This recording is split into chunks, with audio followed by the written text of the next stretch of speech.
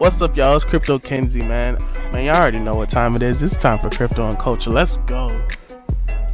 What's going on, crypto cousins? It's your Bitcoin baby daddy here with another episode. Alright, so just to let you guys know, hold on. See if you guys can see. You probably can't see it. Don't want you to zoom in my face, so I don't want my hair to look so stupid. But, so today, we're here at a blockchain event here in Tampa, Florida, in this hotel, a great meetup. And so we're gonna be talking about business and blockchain. So we're gonna see if how business can be integrated into blockchain. So I hope you guys can hear me. I hope I ain't whispering because people are watching me. And I've never done this in public before. So we're gonna see how this works out. But we're gonna walk up to people, we're gonna say what's up, we're gonna see what they're here for, and yeah, and we're gonna see a good ass presentation about Bitcoin and blockchain, hosted by BlockSpaces, a prominent crypto community, blockchain community here in Tampa. So let's just get into it, all right? See you guys in a few.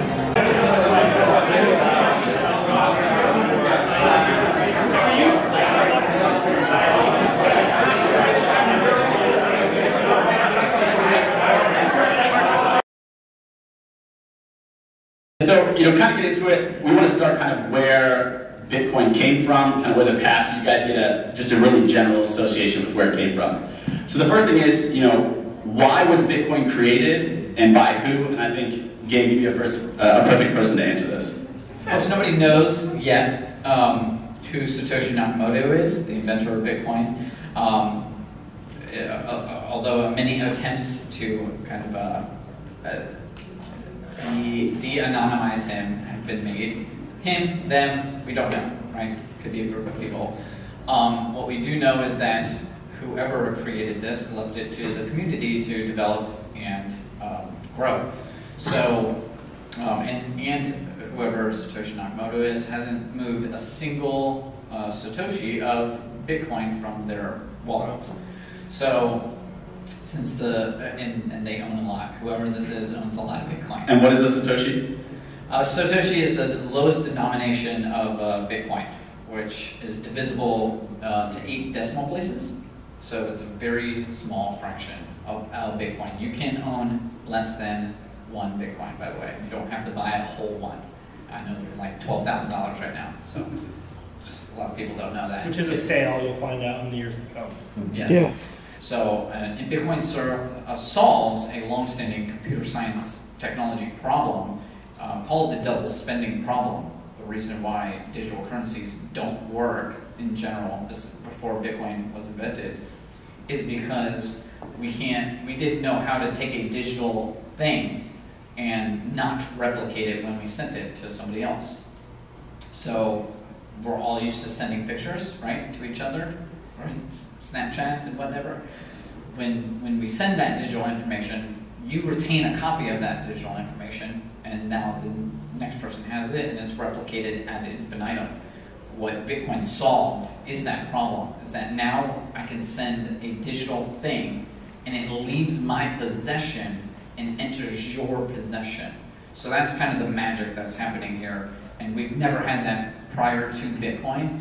And now it's changing a lot of things on how we think about digital information. Of course, money, the first application of this kind of new digital asset, tokenizing things. So this is the big deal. This is what is changing how we think and how we structure different information technologies and secure that information. And I think one thing, Gabe, that you brought up that was really unique, that's really hard for people to conceptualize, is that there's a finite amount of Bitcoin, and that they actually exist as something, because we're so used to a fiat currency that has to be tangible to be able to be something, where a Bitcoin is not that way, but it's still limited in its existence. It exists, okay, but it doesn't exist in a tangible thing like you can pick up and like you can touch. but it exists as information that's decentralized, which we'll talk about later on the internet, but it's information that actually exists out there that is quantifiable, that it's verifiable, like it actually exists as an amount. So people started realizing, how to be able to utilize this, and it built exchanges where people could buy and sell Bitcoin and some of these other cryptocurrencies where they would trade it like an asset, basically just like stocks. Anyone trade stocks in here or own stocks in here? 2 people, perfect. So that's how people were able to do it. And that's a common way that you see, especially in 2017, how people interacted with this blockchain space was simply as a tradable, viable, sellable asset that they could buy low and sell high, that most people bought high and sold low. Sure. And something else I want to make sure that everybody really understands is that you mentioned that the tangible asset aspect of it. So what's interesting is and in the limited capacity is that all currency is digital now. 99% of the fiat currency that you have is digital. It's just numbers in a bank account. This is just a much different way of utilizing digital currency. So I want to spend just 20 seconds and talk about that, because ultimately, this is a foundational truth about currency that people really need to understand, and they're never going to understand the power of cryptocurrency and genuine currency until they understand how our fiat system works. So I posted on my Instagram page right now that, I forget what it is, I think it's Atlas who's holding the world on his shoulders, and the meme says, the US dollar as the world, and over Atlas it says nothing. Because nothing is literally holding up the US dollar right now. So the way that money is made is not in a bank. So if you thought money was created at a bank, at a printing press, I hate to bring you the bad news, that is not how it's made. Our fractional reserve system says that you can bring $1,000 into a bank, and our Federal Reserve, which is not federal, it's a private bank, it's no more federal than the Bank of America is in America's bank. Okay, the fractional reserve system says that that bank only needs to keep 10% of its assets in the bank at all times. So if you bring in $1,000 and Gabe wants to go in there and get a loan, they can now issue them a $900 loan off their $1,000 of your money, and their bank balance now reads that they have, I believe, $1,900 in their asset book, right? So they basically made money out of thin air. So when Jason says that, this currency doesn't exist and it's all digital, it literally doesn't exist. Like this 22, 23, $24 trillion debt that we're in, it's all fake.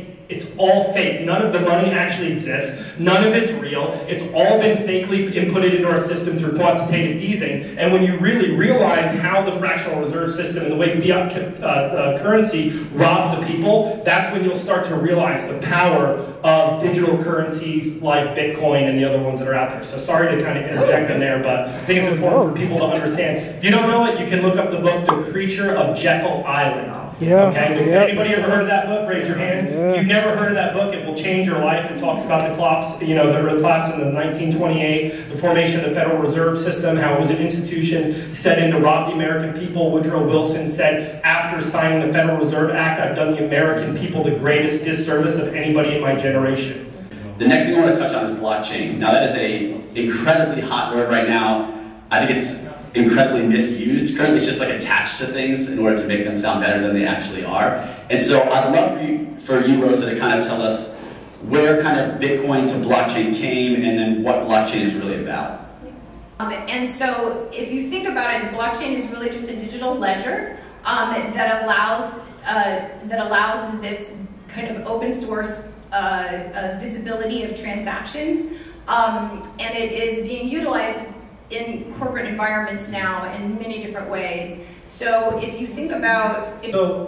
one example that I really like that really made a big difference for me, because you got to understand, is many of you guys, if you're anything like I was when I first got into blockchain, it's somebody's trying to describe this island to you that's floating in the air and nothing is connected to anything that you know at all. There's nothing on this island that's remotely familiar to what you're used to. So somebody gave me this example. So say you're in Honduras, right, where corruption is super high. South Africa, let's use South Africa. Let's say you have a person who owns a farm and somebody wants to steal that farm. And let's say there's a corrupted person in town hall where all of the title deeds for the homes are being kept. Well, the corrupted person can make a corrupted deal with the person in town hall and say, hey, if you change the record that's on this title or on this deed for this house, What I'm going to do is I'm going to go in and tell them that I actually own the home. We're going to both come here with the copies of our deeds for the house, and when you pull up the verified deed, yours is going to match mine, and then what I'll do is I'll give you a cut on this deal that we're about to steal. Does that make sense to everybody, how that can happen? That's centralized. All the information is centralized at that place,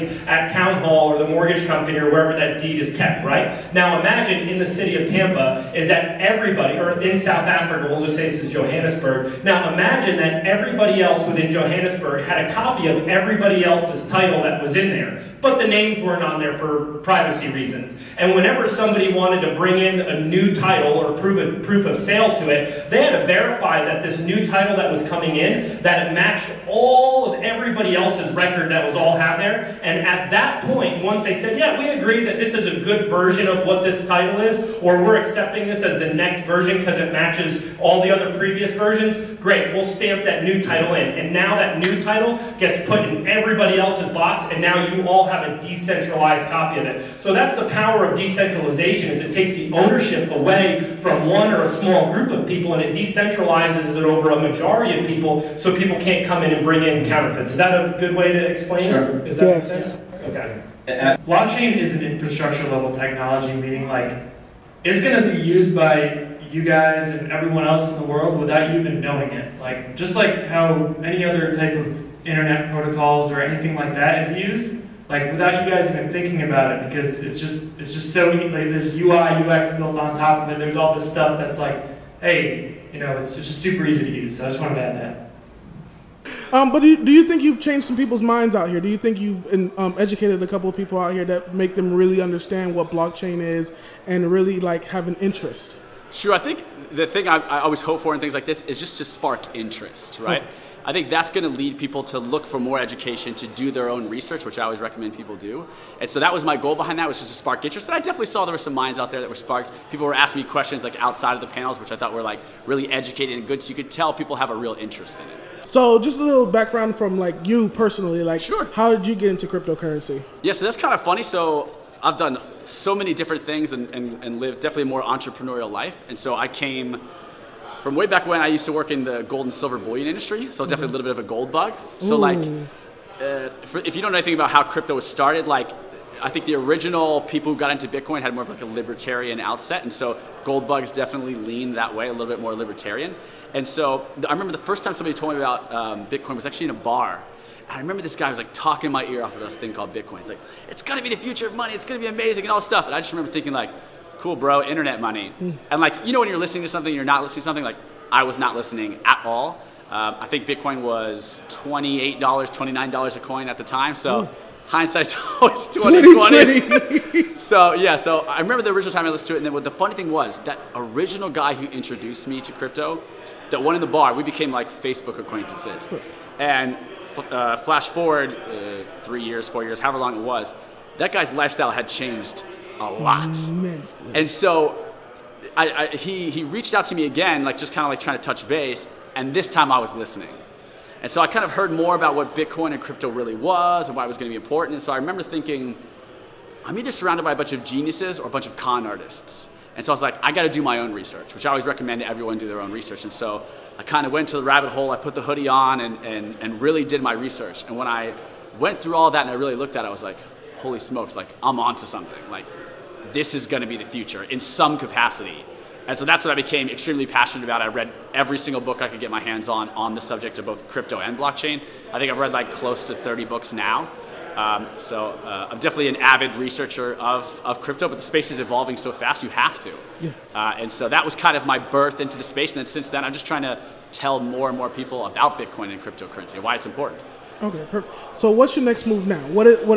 Because now you're essentially like the PR person for BlockSpaces. Yeah. So where are you going forward with this? Sure. So BlockSpaces is a blockchain innovation studio. Really what that means is they help companies build blockchains.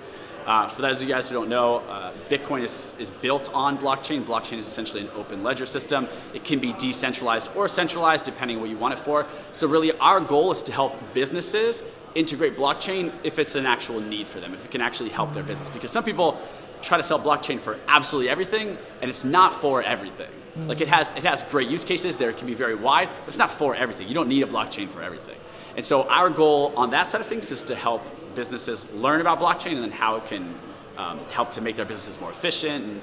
And so that's the goal with that side of the enterprise blockchain side of BlockSpaces. And then we also have an education side of BlockSpaces. So we actually help the general public learn about Bitcoin and cryptocurrency and what it's all about and how you can use it.